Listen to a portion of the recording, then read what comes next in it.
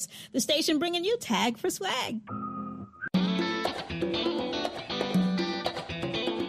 Welcome to Learning English, a daily 30-minute program from the Voice of America. I'm Dan Friedel. This program is aimed at English learners, so we speak a little slower and we use words and phrases especially written for people learning English.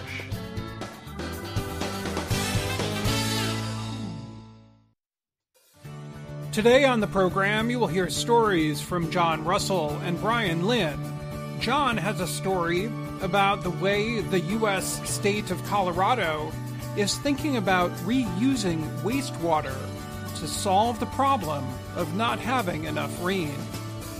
Brian tells us about a new plan from the U.S. Commerce Department related to the sale of powerful computer processing chips to China.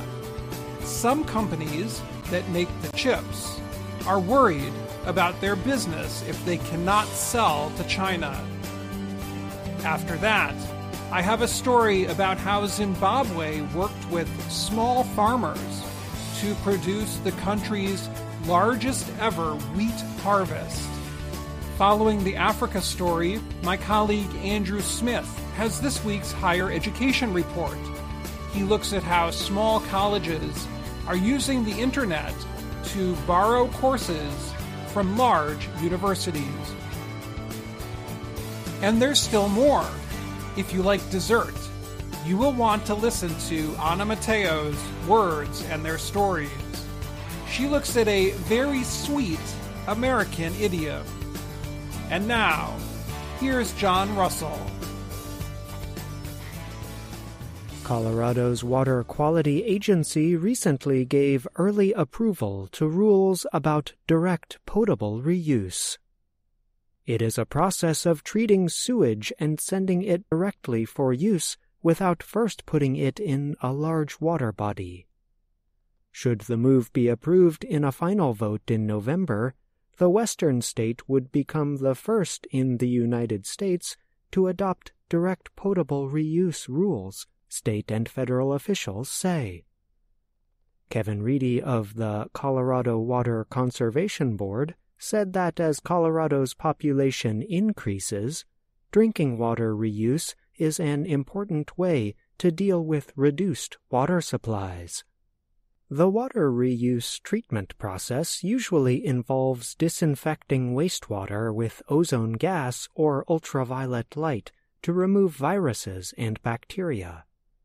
Then the water is put through barriers with very small openings, or pores, that remove solids and dangerous materials known as contaminants. The process is gaining interest as communities deal with long periods without enough rain. While many U.S. states do not directly forbid this kind of water reuse, statewide rules could bring quicker adoption, said Reedy. There are no exact federal rules for direct potable water reuse. However, reuse projects must meet federal health rules for drinking water. Florida, California, and Arizona are now working on rules for direct potable water reuse, and several other states are beginning the process or have existing projects. As the water level of the Colorado River continues to drop, Arizona faces deep water cuts, while pressure grows for California to give up more of its share. Denver and Colorado Springs, Colorado's most populous cities, already recycle most of their water through exchanges with other cities and for non-drinking uses, such as watering parks. Both cities expect to someday reuse water for drinking purposes, but officials are concerned their reusable supplies from the stressed Colorado River soon could face cuts. Greg Fisher of Denver Water was concerned about the time it takes to build a large direct potable reuse system. If you've built a big direct potable reuse system and you don't have it even for a few years, that causes some problems, he said.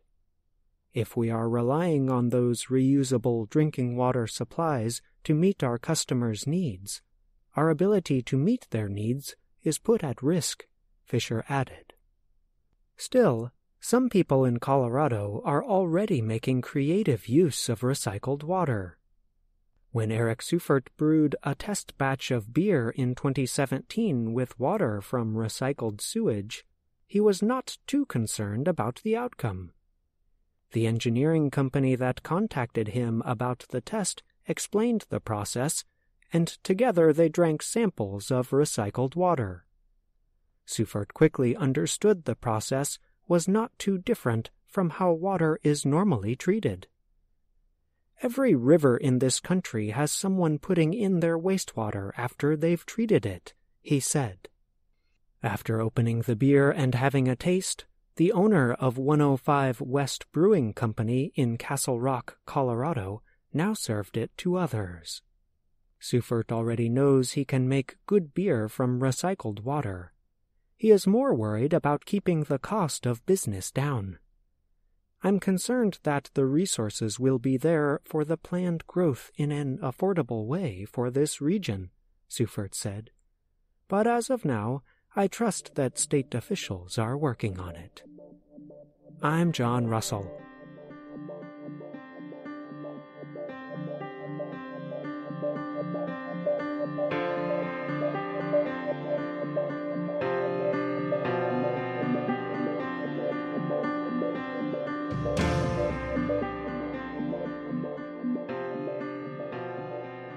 The U.S. Commerce Department announced a series of new trade restrictions earlier this month that banned the export of some computer processing chips to China. The restrictions affect not only U.S. businesses selling to China, but also any company whose products contain American chip technology. The U.S. government action has many companies considering how to move forward under the new rules. Bloomberg News recently reported China's government had held emergency talks with Chinese chip manufacturers to discuss how the restrictions would affect their businesses. Companies that depend on imports of high-quality chips have been considering possible harms the U.S. policy could cause. Numerous American technology companies doing major business with China are facing possible severe damage to their profits. Other companies that manufacture technology products in China are having to withdraw U.S. employees because the ban also bars U.S. persons from supporting technology covered by the ban. Internationally, large chip makers are reconsidering their business with China as they explore how deeply the new rules will cut into their sales.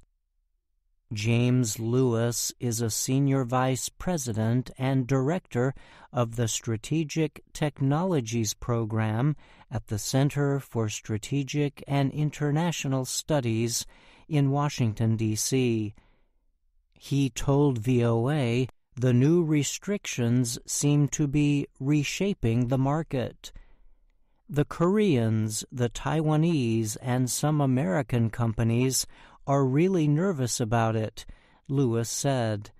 I mean, everyone's asking, what can I still sell to China? And in some cases, the answer is nothing, he added. The administration of U.S. President Joe Biden has described the import ban as a national security measure. It says cutting off advanced chips from China will help limit the development of Chinese weapons and spying tools. U.S. officials have said such technology could help China create weapons of mass destruction and tools to abuse human rights and strengthen its military. But experts note that the same technology that goes into Chinese weapons systems is also necessary for other products, such as electric vehicles. It remains unclear exactly how the U.S. will enforce the ban. The policy mainly targets the most advanced chip technology available. This means that older and less developed chip technologies are not affected. Technology experts have suggested the ban represents a clear strengthening of U.S. efforts to keep China from being able to advance toward technological equality with the United States. In Britain's Financial Times newspaper, U.S. national editor and columnist Edward Luce wrote that Joe Biden this month launched a full-blown economic war on China. Speaking at the Chinese Communist Party's 5-year Congress on Sunday, President Xi Jinping did not speak directly about the ban. But he did promise to increase investment in areas that would help his country reach technology self-reliance. China will move faster to launch a number of major national projects that are of strategic, big-picture, and long-term importance, Xi said. In a statement, a spokesperson for the Chinese embassy in Washington said he sees the ban as a U.S. move to use its own technological strengths to limit technology growth in less developed markets.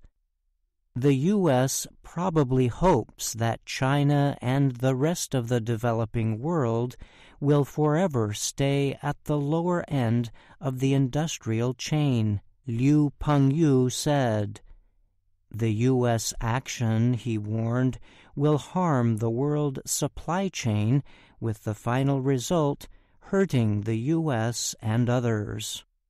So far, chip companies have reacted carefully to the ban. While recognizing the government's concerns, they have noted they were not given a chance to discuss the policy with U.S. officials before it was announced. Some businesses have also said they have not been informed about how the ban will be enforced. I'm Brian Lynn.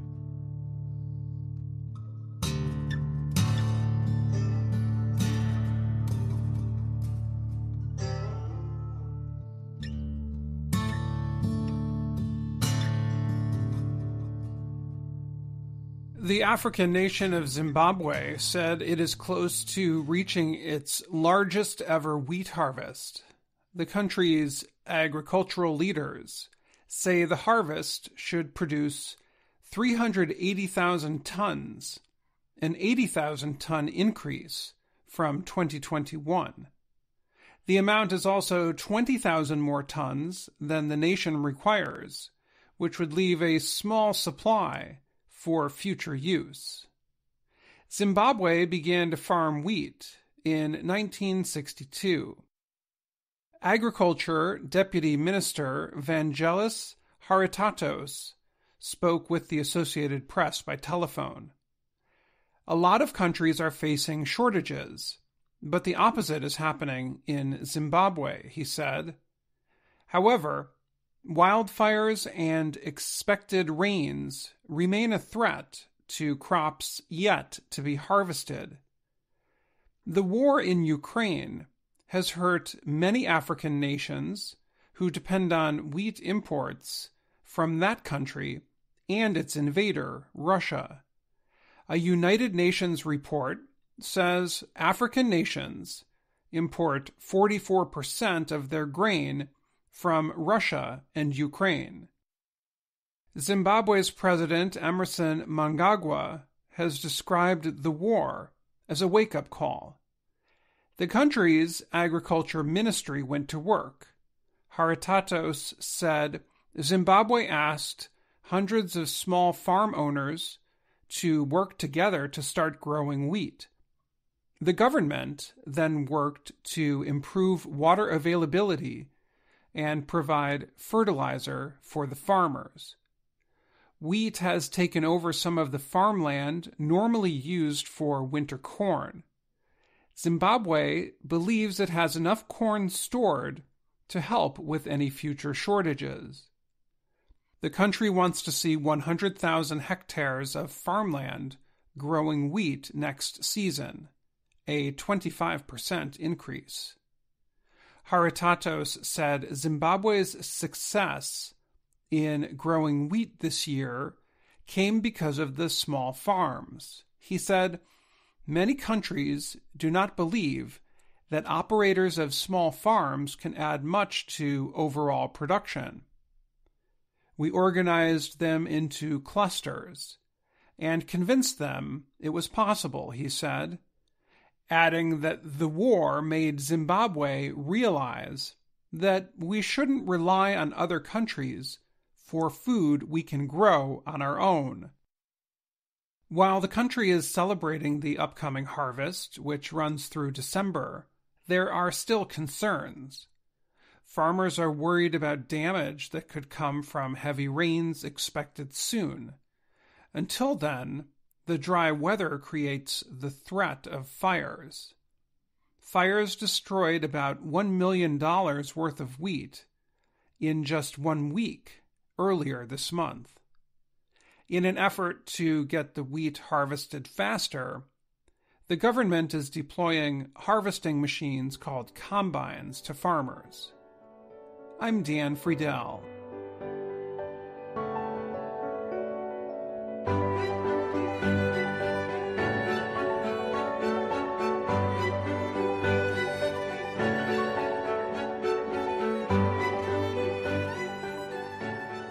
Dylan Smith is in his second year at Adrian College, a small liberal arts school with about 1,600 students in the state of Michigan. When Smith was looking at colleges, he liked the small college environment at Adrian, and the school wanted him to join its football and wrestling teams. But Smith did not think a liberal arts education would help him get a job. So he planned to study supply chain management at Michigan State University, which has nearly 50,000 students. Supply chain management is a field of study on how to handle the flow of goods and services from raw materials to businesses. But then, Adrian College added supply chain management to its offerings. That made him change his mind and attend Adrian. I couldn't say no to getting the degree I wanted from a smaller school instead of at a big university where you're looking at 200 students in a class, said Smith. An increasing number of mostly small, liberal arts colleges in the United States are drawing students like Smith by sharing courses online with large universities. The move is a way for small colleges to deal with decreasing numbers of students going to college. In the past 10 years, 81 small private colleges have closed in the U.S., and nearly 2/3 of high school seniors now say a college degree is not worth the cost. The information comes from a New America and Third Way study. Rick Ostrander is an assistant to the president at Westmont College in Southern California. He said, "Course sharing lets us maintain what we are, which is small and residential, but compete on selection and price." Hundreds of schools are going to go out of business if we don't figure this out, said Jeffrey Docking, the president of Adrian College.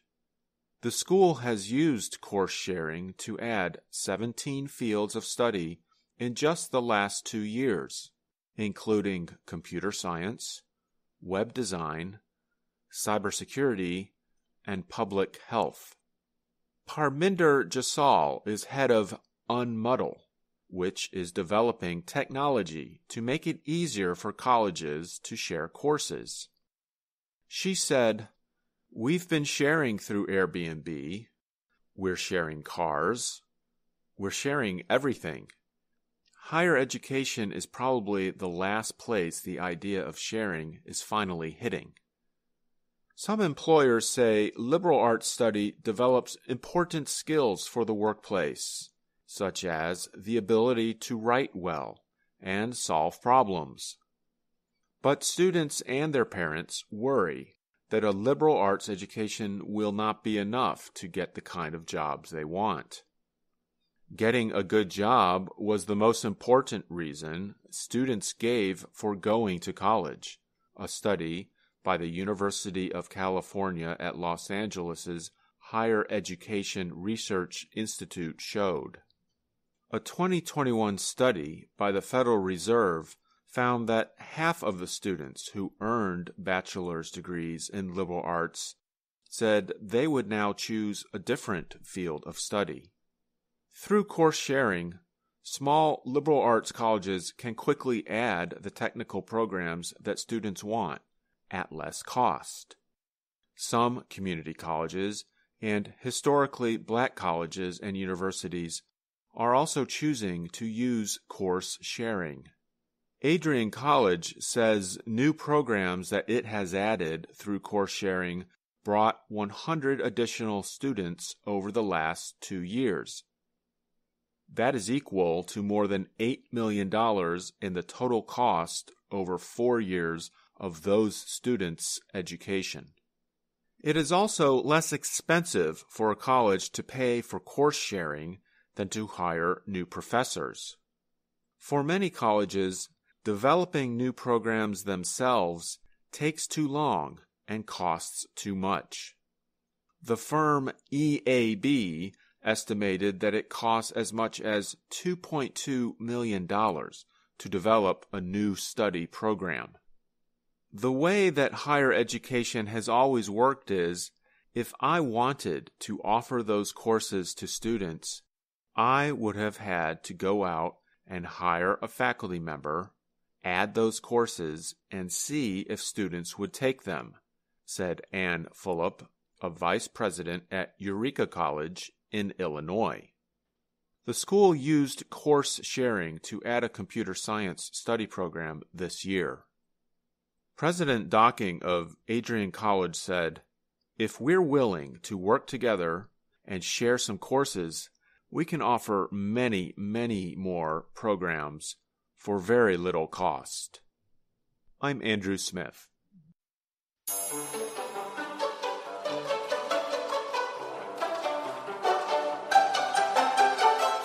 And now, words and their stories from VOA Learning English. On this program, we explore words and expressions in the English language. We give examples, notes on usage, and sometimes we use them in short stories. Today we talk about a popular dessert, cake. Cakes are made by baking a mixture of flour, sugar, eggs, and butter. They come in just about any flavor you can imagine, from chocolate, vanilla, and lemon, to unusual flavors like cherry, coconut, and pumpkin. And do not forget about the icing. This sweet topping also comes in just about any flavor imaginable. We often eat cakes to celebrate birthdays, weddings, and other important events. All this talk about cake has brought my attention to a common expression, to have your cake and eat it too.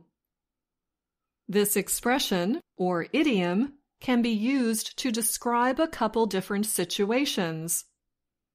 One is where two good things happen at the same time. For example, a friend of mine loves to read, so she got a job at a library. Now she reads all day long and gets paid. Talk about having your cake and eating it too. We also use the idiom to describe a situation in which two good things happen at the same time, but they don't usually exist together in the same situation. Here's an example. My friend just had a baby. She has a good job that pays well, and now she spends more time with her new baby by working from home. We can say that she is having her cake and eating it too. In both of these examples, we could also use this expression, to have the best of both worlds. Now, here is another form of our cake idiom. We also commonly use it in the negative form. You can't have your cake and eat it too. In the negative, it means you cannot have or do two things at the same time that are impossible to have or do at the same time.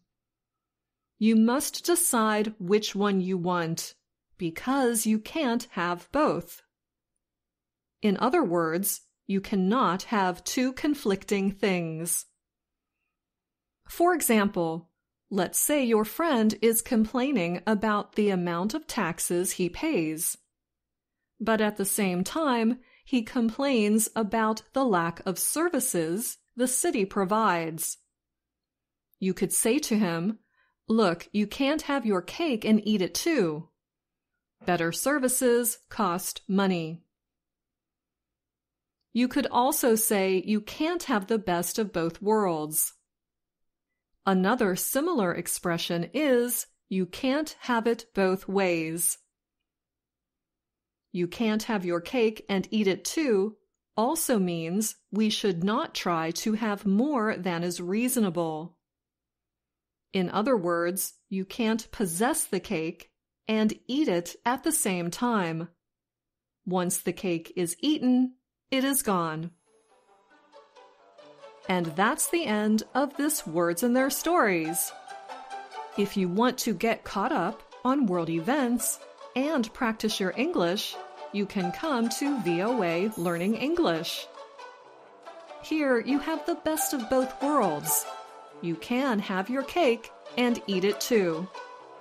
Until next time, I'm Anna Mateo.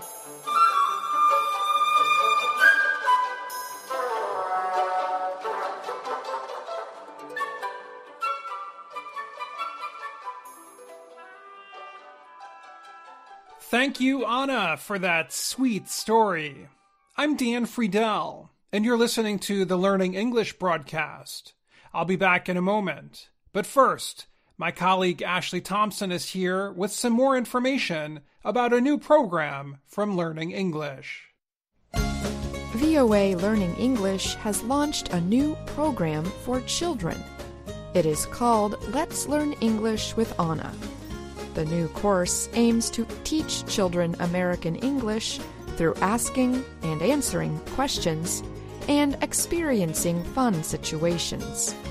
For more information, visit our website, learningenglish.voanews.com.